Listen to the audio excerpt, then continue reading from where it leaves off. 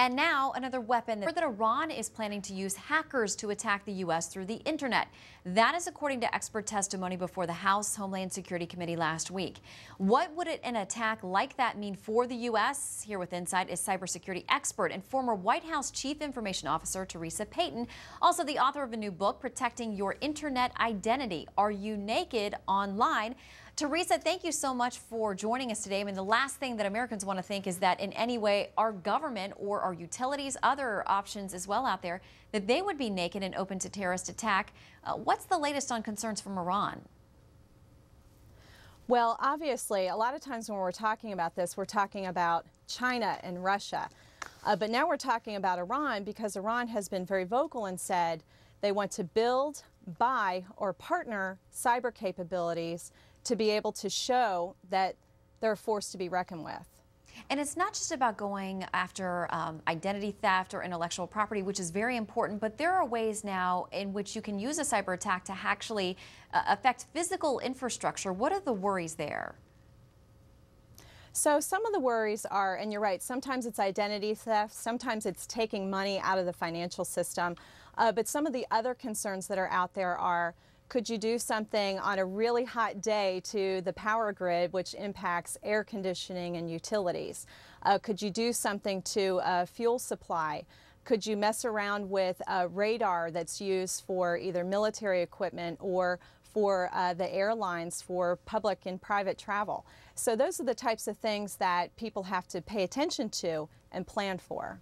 And you and I have also had a conversation about the fact that some governments will often want to use ways that they can manipulate the internet to silence voices that are speaking out. I mean, we saw in the Green Revolution a couple of years ago in Iran that social media and technology and use of the internet was such a powerful way for people to get messages outside of the country.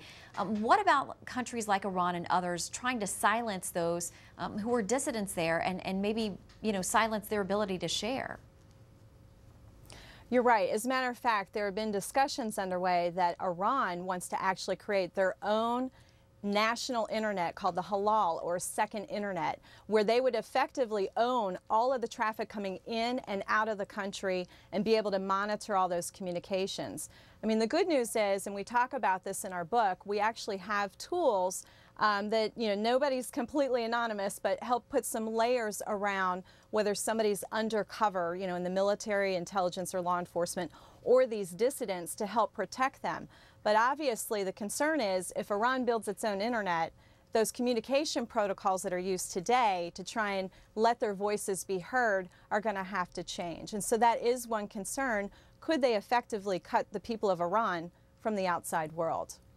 How does the U.S., how do our own agencies keep up with these threats and the fact that technology morphs so quickly when we're trying to make sure that these kinds of things don't cross our borders, at least in the world of technology, to be able to reach to U.S. interests?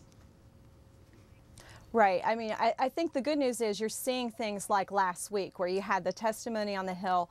We're talking about it openly, so obviously the private sector can be thinking about it and planning for it. And the good news is at the departments and agencies, there's research, there's focus, they're paying attention, and they're doing their own tests as well. And so, really sort of that preparation is going to really pay off in the long run. Well, it is certainly a new front line in the battle, the war on terror. Theresa Payton, always great to see you. Thank you so much. Thank you, Shannon.